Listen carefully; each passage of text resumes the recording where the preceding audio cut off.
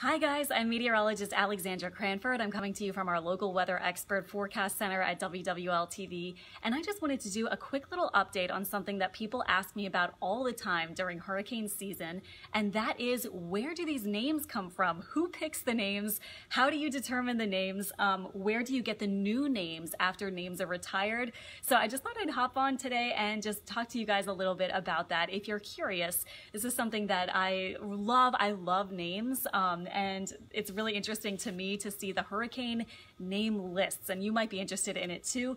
Actually, my name, Alexandra, but some people call me Alex. That pops up again in 2022, so I'm excited about that. You may find your name or someone you know, their name on these lists. So here is the deal with the hurricane names. You may know some of this before or have heard some of this before, but I just kind of wanted to give a quick overview. So the names were invented, or the idea of names were come up with many decades ago, in the 50s especially, to kind of make it easy for people to understand what is out there. It makes it easy to identify the different storms, and especially to warn people. So it's not just some vague storm that's heading your way. Once you give it a name, it's kind of easier to talk about, and especially at the peak of the season, which we almost are at. It happens on September 10th. That's the official peak date of hurricane season in the Atlantic.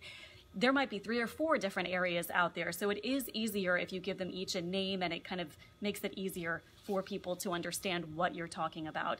There are 6 lists of names officially, and they are recycled every 6 years. So you may notice some of the same names popping up, like Arlene, Andrea, Barry, Bertha, names like these. They've come up before, and they will come up again unless something happens to take it off the list, which we'll talk about in a second. The biggest question I get is, who comes up with them? Where do these come from? They were originally names determined by the National Hurricane Center, but now they're maintained and they're set by the World Meteorological Organization. So an international group from different countries, and they meet once a year, and they maintain the lists, and they retire names, and they add the new names. So they are the ones. It's a little mysterious. I don't actually know how the inside of that meeting goes, where they determine exactly which name gets picked to replace, if the K storm is gone, to replace it with a new K name. So I'm a little bit interested in that too, but it is set by the World Meteorological Organization, and they pick the new names that would sub in for any names that get retired. The history of it is that these names started in 1953. Before that, of course, storms were named in a different way, and in 53 they started with the lists of names, all female at first. In fact, before 53 and in the 1800s and things like that, it looks like storms were either kind of named arbitrarily in some cases, like if a ship encountered a certain storm, that storm might be named by that ship, or saints' days, the feast days for different saints were also used. So for example, today is the feast day of St. Clair, and so if there were a storm, and this was hundreds of years ago, maybe we would have a storm that would get the name Clair because of that. So now we have these lists of names. Again, they started in 1953. The 6 different lists, they used to be all female designated names, and in 1979 the names were updated, the lists were updated with male names alternating between male and female. Each list has 21 names. There are no names for Q, U, X, Y, or Z, because those are pretty uncommon names. And names, of course, are retired for deadly or costly storms. So this is just a graphic or a box or a chart showing all of the different names that have been retired. And that happens, of course, when a storm is really deadly or costly, or just a significant storm that people will remember. You wouldn't want to have another really recognizable storm come up again with the same name because people already, have something in their minds for that, and it would be kind of a sensitive issue. So they get retired if they're costly or deadly. That's determined again by the National or World Meteorological Organization. And something kind of interesting is that we've had all of these names retired since the 1950s, but none were retired for the previous year, last year, because today, or this year's 2020 World Meteorological Organization meeting, where they meet to go over all of these things and look at the name list and sub in new names and retire storms from the previous year, And that didn't happen because of the pandemic.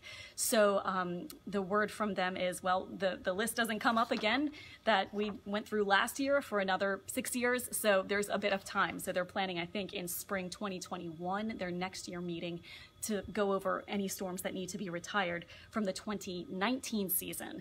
And then they will sub in new names for, probably Dorian.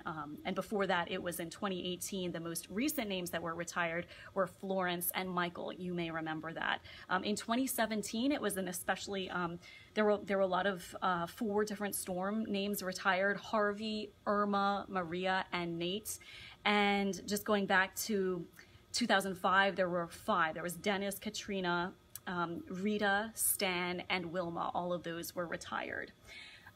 Let's see, I think that's mainly what I wanted to tell you guys about. Oh yeah, a lot of people ask about this. What happens if we go over 21 names? Of course, you guys remember in 2005 where there were 28 named storms, well over the alphabetical list that we went through all the names for. And so it goes to the Greek alphabet after that. Ricardo Lecomte, the sports guy, was asking me about this a couple of days ago, kind of foreseeing that. So yeah, the Greek alphabet would be used. And this year, with NOAA's new forecast for the number of named storms, if we get to the forecast that they have, up to 25 named storms, that would bring us 4 or 5 names into the Greek alphabet. So that would put us at Delta. It goes Alpha, Beta, Gamma, Delta, Epsilon. And then remember, in 2005, we made it all the way to Zeta. We had 5 or 6 different Greek named storms after we finished all of the alphabetical storms. So don't want to talk too much about that season. Of course, no one is super fond, I'm sure, of the 2005 activity, of course, that we had around here. So just wanted to kind of update you on that. If we do go over our list this year, we would go into the Greek names, and you may remember that from then. So I think that's it, guys. Thank you so much for joining me. This is just kind of a quick little lesson, or quick little kind of overview on hurricane names. Again, I think maybe one of my like top picks for a job would be, if I didn't do meteorology at WWL, would be like picking the hurricane names. I would love to do that. I just think it would be so much fun to be able to pick these different lists of names. And maybe you think that would be cool too. So all sorts of names are coming up. One thing I wanted to point out is that the rest of the year for 2020, the next name would be Josephine. And then all the names after that are pretty easy to pronounce. Remember, we had Isaias. Seems like every year there are a couple of hard ones. We also had Edouard, that was spelled in the way that it was supposed to be pronounced, like that. And by the way, the National Hurricane Center does give phonetical or phonetic kind of like guidelines for how you're supposed to say these different names. So coming up next would be Josephine, Kyle, Laura, Marco, Nana, Omar, Paulette, Renee, Sally, and Teddy for the remainder of this year. All right, guys, that'll do it for now. Thanks for joining me. We'll have more coming up on Eyewitness News at 5, 6, and 10. You can join us for updates on what's going on with that wave that we're watching out in the Atlantic as well. That could probably soon be a tropical depression and maybe even eventually tropical storm Josephine. So we are anticipating that to happen. So more updates will be coming up for that. Not a threat to us in the Gulf of Mexico at this point, but of course we're watching as things are expected to increase as far as hurricane activity goes, of course, getting into the end of August and beginning of September. All right, take care, guys. Have a good rest of your afternoon on this Tuesday, and we will talk later.